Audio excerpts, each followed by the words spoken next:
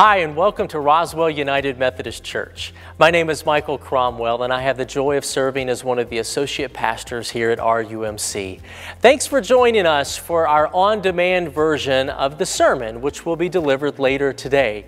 If you'd like to watch our services live, you can do so via our live stream at 9 o'clock and 11:15. Notice our different worship times and our different hours that we have now. You'll also be able to see the entire worship service on demand later this afternoon at rumc.com/sermons.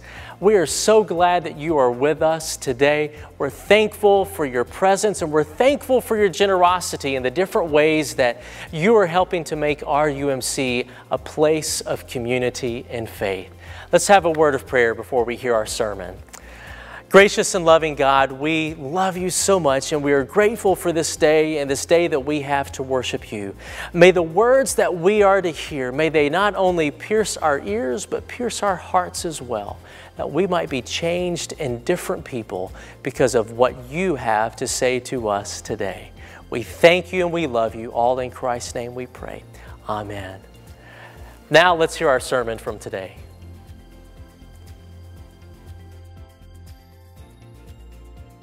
Welcome. I'm glad for this chance to be together online and enjoy the service today. I pray that God will bless it and bless you and bless us in this time together. Let's start with our scripture reading. It comes from the Gospel of Mark, chapter 4, verses 35 through 41. And it says there, "That day when the evening came, Jesus said to his disciples, 'Let's go over to the other side.' And leaving the crowd behind, they took him along just as he was in a boat. And there were also other boats with him. And a furious squall came up, and the waves broke over the boat so that it was nearly swamped. Jesus was in the stern, sleeping on a cushion. And the disciples woke him and said to him, 'Teacher, don't you care if we drown?' Jesus got up, rebuked the wind, and said to the waves, 'Quiet, be still.' Then the wind died down and was completely calm. And Jesus said to his disciples, 'Why are you so afraid? Do you still have no faith?' And they were terrified, and they asked each other, 'Who is this that even the wind and the waves obey him?'" May God add his blessing to our reading and hearing of his holy word. You know, in the Bible, there's a lot of fear. Heck, there's a lot of fear in literature and in media everywhere around us. There's just a lot of things to be afraid of, and we see it all around us every day. In our passage today, Jesus asks his fellow travelers, "Why are you afraid?" In the passage that we're going to look at next week, in Mark chapter 5, Jesus asked the same question, "Why are you afraid?" To a young man. So, come to think of it, Jesus spends a lot of time talking about fear and dealing with people's fear. Fear of storms, fear of disease, fear of death, fear of other people, fear of abandonment. I want to ask today, what's your biggest fear? What keeps you up at night? So I'm guessing that for most of us, that's a two-part question. Most of us could call out the thing that we're afraid of that is a forever fear, like fear of snakes, or fear of spiders, or fear of flying, or fear of public speaking, or fear of losing your password. But I'm also going to guess that there are many of us that also have a present fear, a fear that we have today that we didn't have yesterday, and another fear we might have tomorrow that we didn't have today. The fear of that thing that's going on with our child or parent or best friend. The fear of the doctor's visit that we have later this week. The fear of the job interview that we're going to have on Friday. The fear of how our spouse is going to react to the conversation that we need to have. And that's what I meant earlier by there being a lot of things to be afraid of. It's sort of a constant in our lives, isn't it? Well, I think that's what Jesus is trying to address right here. This event on the water creates the opportunity for Jesus to help the disciples and even help you and me try to figure out this problem of fear. And Mark's recreation of the scene on the water and the questions that are asked, hopefully that'll be a big help to us as we look at it. So let's jump into the scripture. The storm is out of control, it says, and Jesus is asleep, and they have to wake him. The disciples had hoped that Jesus would wake up by himself. It says the waves were coming over and into the boat. Surely some of the waves splashed onto Jesus. I'm sure the disciples were wondering, why isn't he waking up? Doesn't he know the boat's about to sink? They wondered how in the world he could sleep through something like this. Well, finally, the disciples can't wait any longer because they're afraid. So they wake Jesus up, and then they ask this question, don't you care that we are drowning? Don't you care, some versions say, that we are perishing? And so it puts it in the present tense. We are drowning. We are perishing. And don't you care? Isn't that really the question that we get a lot? Someone around us is afraid. They're struggling with something, some issue, some problem, some concern, and they're trying to tell us about what it is that they're afraid of. And then we don't respond appropriately, or we don't respond the way they were hoping that we would respond. And so the question they ask us is, don't you care? Don't you care about me? Well, of course Jesus cares, which makes this question really interesting because of course Jesus cares. Just go back and read John 3:16. In fact, go back and read everything in the Bible up until this point, and you'll see, yes, of course Jesus cares. That's not even a real question. So it's interesting how Mark is using this and putting it in this context of this story. But it's still the question that you and I have. It's the universal question, God, don't you care? Jesus, don't you care? Don't you see us? Isn't that the question behind our why questions of God? Why do you let people suffer? Why don't you act? Why do you allow this to happen? God, don't you care? Jesus, don't you care? God, can't you see what's happening here? God, can't you see me? Do you know that I'm here? Why don't you intervene? And then when we ask that question, it's interesting how our logic, our human logic, takes that. It's in this story, and it's in our daily sort of struggle with fear. If, God, you cared, then you would fill in the blank. You would answer my concern. You would break through the silence. You would act on my behalf. If God cared, we think, then God would do what we demand or want or expect. Isn't that how our logic works? If God really cared, then God would do what we want God to do. And we base the proof of God's compassion on our expectations.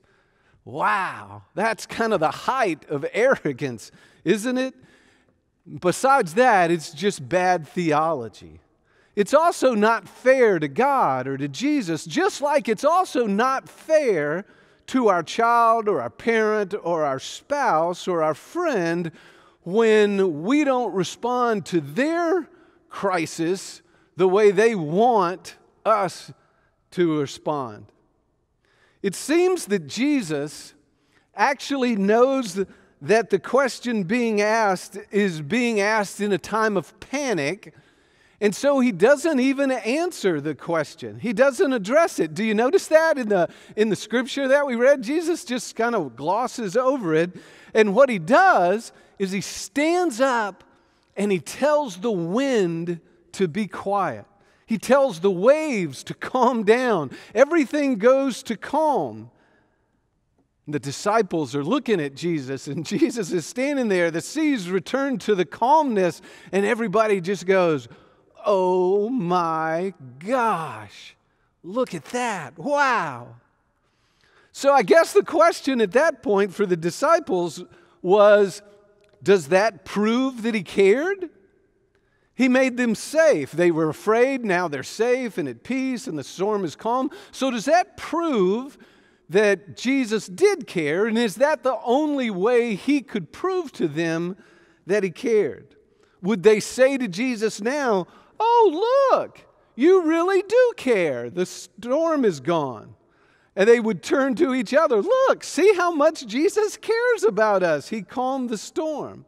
I guess he really does care about us a lot. See, the expectations we have that we put on Jesus, and if he doesn't measure up, then we don't think that he cares. So it's interesting, the whole sequence of things, but it doesn't stop there. It keeps going, because Jesus then turns to the disciples and he asks them two questions. He says, "Why are you afraid?" And then he says, "Have you no faith?" Why are you afraid, and have you no faith? Well, if he was asking me and I was on that boat, I would have said that the answer to the first question is, "Why are you afraid?" I would have said, "Because we're human." Because we're human. We're in a boat in the middle of a sea, and it looks like it's going to capsize and we're all going to drown. I'm human and I'm afraid. The second question that Jesus asks is, "Have you no faith?" And so my response to that question would have been, "Jesus, are you seriously asking me if I should have stood up and calmed the waves myself? Are you really asking if one of the other disciples should have stood up and calmed the waves? Is that something you really expect us to do?" So just to be clear, kind of an aside, Jesus did not expect them to calm the storm. Jesus did not expect them to show that kind of power. That's not behind the question that Jesus asks. But I want to look at what is behind the questions that Jesus asks. Back at the start of our conversation here a couple of minutes ago, we talked that there is a lot of fear. We live in fear. We live with fear as a constant companion. If it isn't the snakes or the spiders or the flying or the speaking kind of fear, then it's the constant daily drama that unfolds in our lives that gets us all knotted up. And that is all of what Jesus is trying to address with both of his questions and also his response to the disciples' question. Yes, yes, I care. You'll see in a few years how much I care when you see me hanging on the cross. And you'll see how much I care even more a couple of days later when I open the tomb and walk out. I care. I care about you even more than you care about yourselves. And I care that you're living in a constant state of fear when you could live in a state of peace and of joy and of hope. When Jesus says, "Are you afraid and have you no faith?" I think that he's saying your faith, when it's better developed, will allow you to live in a state of hope and of joy, that you'll be able to live happier and healthier. Because see, Jesus isn't focused on the storm. He's focused on what's beyond the storm. Jesus isn't focused on the cancer. He's focused on what's beyond the cancer. Jesus isn't focused on death. He's focused on what's beyond death. Jesus isn't focused on betrayal. He's focused on what's beyond betrayal. Jesus isn't focused on rejection. He's focused on what's way beyond the rejection. One of the songs we're singing today is Leaning on the Everlasting Arms. What have I to dread? What have I to fear? That's a question that the author of the song answers by saying nothing, because we're leaning on the everlasting arms of God. At the end of this scripture passage, verse 41, it says the disciples turn to each other and go, "Who is this? Who is this?" He does care, and what a lot of faith he has. And so if Jesus doesn't expect the disciples to call down the waves, if he doesn't expect them to walk out across the water, what is he asking? When he asks this question about their lack of faith, what is it that he's actually wanting? Well, I think that what he's actually wanting is for us to lean into our fears, to acknowledge them, to be honest with ourselves and with those that we care about, and acknowledge our fear. This makes me afraid. I'm fearful about whatever, fill in the blank. But then he wants, as our faith develops, us to be able to stand in the midst of that fear and call it down. Through the power of the Holy Spirit, through the power of Christ who lives in us, and the power of bringing those fears to the light. See, fear is fueled by the way we keep it a secret, by the way that we hide it. When we face our fear and when we bring it into the light, we take away its hold on us. We take away its grasp on our life. And you know what? When we do that, when we step up in that way, people will say of us, "Who is that? Who is that faces so courageously the challenges and the fears and the doubts and the struggles in their life? Who is it that does that with such grace and peace?" And we'll say, "It's not me. It's not by my power. It's not by my might. But it's by the power of the Holy Spirit that lives in me because of Jesus Christ." I think that actually is what Jesus is after on this boat ride. Because, folks, Jesus does care. He's already in the boat with us. He's already with us every day of our lives. We don't have to focus on the fear. We can focus on the fact that Jesus is in the boat with us. And if He is with us, we don't have to fear. Now, that doesn't mean that Jesus is going to always do what we want. That's not His role. That's not His job to meet our expectations. But we can be at peace. What have I to fear? What have I to dread when I'm leaning on the everlasting arms? Let us pray. Precious God, you work so hard to get our attention. And sometimes we just have a hard time grasping it. We have high expectations of what you're going to do for us. And I pray, God, that you'll help us with that. Help us more and more as our faith grows to turn to you, to trust in you, to relax with you, to be at peace and not turned upside down with every wind that blows and every branch that breaks. But God, help us to live in a way, in a mode of peace. Help us to be honest about our fears. Help us to bring them to the light. Help us not be ashamed to share those with people that we love and care for. God, guide us this day. I pray for folks right now who are struggling, who are fearful of something that's going to happen this week or soon. God, I just pray that you'll give them a peace. Let them focus not on that, but on you. Let them focus on the reality that you are in the boat with us, wherever that takes us, however big the storm might be. For it's in Christ's name we pray. Amen. Thanks again for joining us today.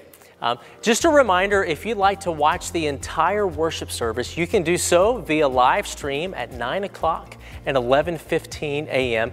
You can also view the service on demand a little bit later this afternoon at rumc.com/sermons. Also, if you have any prayer requests, we would love to hear about those. You can send those in to pray@rumc.com. Also, if you'd like to give of your tithes and your offerings, you can do that online as well. And that's at rumc.com/giving.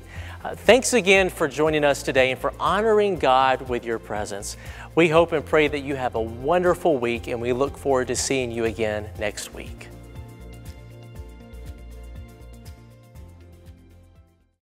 My name's Tom Davis. I'm senior pastor here at Roswell United Methodist Church.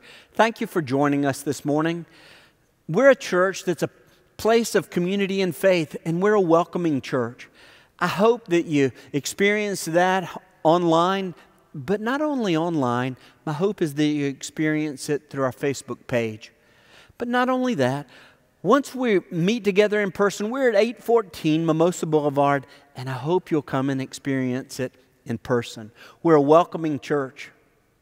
We're a biblical church, and we're a compassionate church.